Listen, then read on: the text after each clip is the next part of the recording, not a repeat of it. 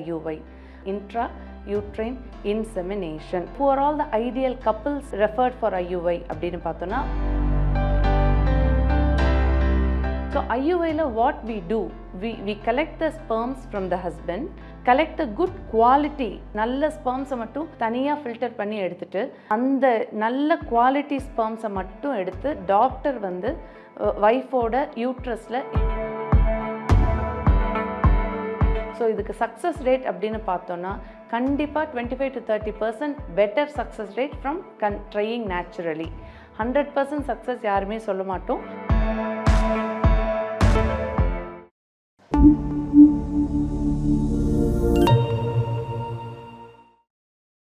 Hello everyone, this is Dr.Abinaya, fertility specialist from Sairam Fertility and Maternity Clinic, T Nagar. Today we are going to discuss about an important fertility procedure called IUI.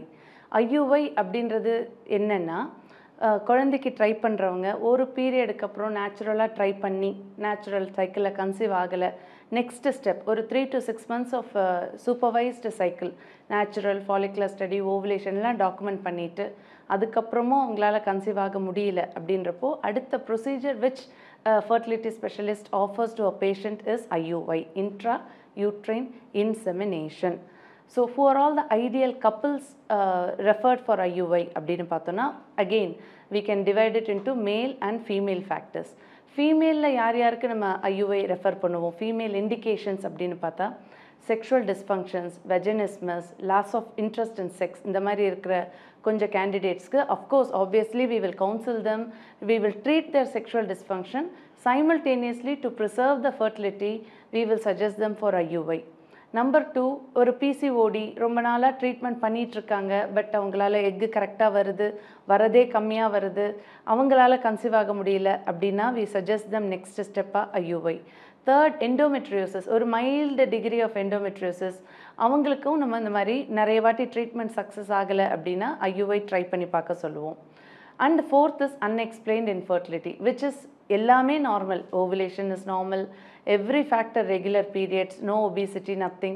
In spite of that, ஒரு 6 months 1 year அவங்க நேச்சுரலாக conceive ஆகலைன்னா we suggest them to go for IUI. Male indications for IUI அப்படின்னு பார்த்தா number 1, again sexual dysfunction, erection, ejaculatory problems இருக்கிறவங்களுக்கு. Number 2, low sperm count, low motility, semen analysisல இருக்கிறவங்களுக்கு. இந்த மாதிரி இருக்கிறப்போ நம்ம வந்துட்டு we will advise them for IUI. So IUIல what we do, we collect the sperms from the husband and we wash the sperm, collect a good quality highly motile sperms, நல்ல ஸ்பெர்ம்ஸை மட்டும் தனியாக filter பண்ணி எடுத்துட்டு அந்த செத்து போன அழுகின மொட்டிலிட்டி இல்லாத ஸ்பெர்ம்ஸை separate பண்ணிடுவோம். ஸோ அந்த நல்ல குவாலிட்டி ஸ்பெர்ம்ஸை மட்டும் எடுத்து டாக்டர் வந்து வைஃபோட யூட்ரஸில் இன்ஜெக்ட் பண்ணுவாங்க. இதுக்கு பேர் தான் IUIன்றது பேர். ஸோ இதுக்கு ப்ரிப்பரேஷன் என்ன பண்ணலாம்? இதுக்கு ப்ரிப்பரேஷனில் அப்போ first thing we have to make sure that the tubes are patent, ரெண்டு சைடும் டியூப்பில் பிளாக் இல்லை, அண்டு ஓவுலேஷன் நடக்குது. அப்படி இல்லைன்னா ஓவுலேஷன் இன்டியூஸ் பண்ணுறதுக்காக டேப்லெட்ஸ் இல்லை இன்ஜெக்ஷன் போட்டுடுவோம்.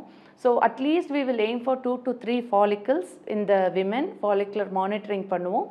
அந்த கரெக்டாக ஃபாலிக்கிள்ஸ் ரெடி ஆனதுக்கப்புறம் ஃபாலிக்கிள் ரப்சர் ஆகிறதுக்கு இன்ஜெக்ஷன் போட்டுட்டு ஹஸ்பண்டை வந்துட்டு ஒரு 35 to 36 hours லேட்டர் செமன் கொடுக்க சொல்லுவோம். அதை லேபில் வச்சு ஃபில்டர் பண்ணி இன்ஜெக்ட் பண்ணுவோம். முக்கியமான இன்னொரு விஷயம் பார்த்தோன்னா, சில பேஷண்ட்ஸுக்கு husband will not have adequate sperm, அதாவது ஏசோஸ்பெர்மியா, ஸ்பெர்ம்ஸே இருக்காது, பை பர்த்தே அவங்களால ஸ்பெர்ம்ஸ் ப்ரொடியூஸ் பண்ண முடியாது. அந்த மாதிரி பேஷண்ட்ஸுக்கு நம்ம இன்ஃபார்ம்டு கன்சென்ட் நல்லா புரிய வச்சுட்டு ஒன்று IVF சஜஸ்ட் பண்ணுவோம். அஃபோர்டபிலிட்டி இல்லை, நாட் அஃபோர்டபிள், எங்களுக்கு அதெல்லாம் முடியாதுன்றப்போ டோனார் IUIன்றது சஜஸ்ட் பண்ணுவோம். அதாவது இன்னொரு ஆணோட விந்து எடுத்து வைஃபுக்கு செலுத்துறது. பட் இதெல்லாம் இன்ஃபார்ம்டு கன்சென்ட் வாங்கினதுக்கப்புறம் பேஷண்ட்டோட விருப்பத்தின் பேரில் தான் அது பண்ணுவோம். ஸோ இதெல்லாமே வந்துட்டு IUIன்றது. ஸோ IUI பண்ணுற ப்ரொசீஜர் எப்படி பண்ணுவோன்னா, ஆஸ் யூஷுவல் பேஷண்ட்டுக்கு வெஜைனல் ஸ்கேன் பண்ணுற மாதிரியே படுக்க வச்சுட்டு அவங்களோட வெஜைனாவை க்ளீன் பண்ணிவிட்டு சர்விக்ஸை ஐடென்டிஃபை பண்ணிவிட்டு மவுத் ஆஃப் த யூட்ரஸை தான் சர்விக்ஸ் சொல்லுவோம், அதையும் நல்லா க்ளீன் பண்ணிவிட்டு ரொம்ப நீடில் மாதிரி ரொம்ப தின் சிரிஞ்சு இருக்கும், அதை வச்சு அந்த ஸ்பெர்ம்ஸை வந்துட்டு இன்சைட் த யூட்ரஸ் இன்ஜெக்ட் பண்ணிவிடுவோம்.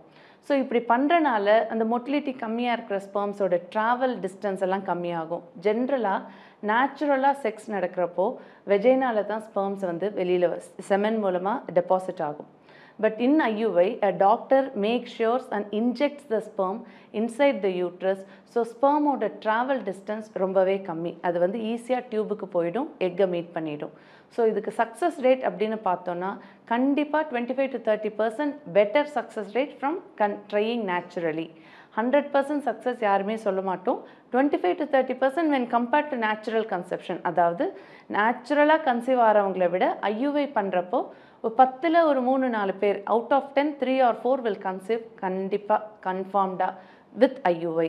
அதுதான். ஸோ இதோட காம்ப்ளிகேஷன் அப்படின்னு பார்த்தோன்னா as I told you, during IUI we will give them ovulation induction medications for the women.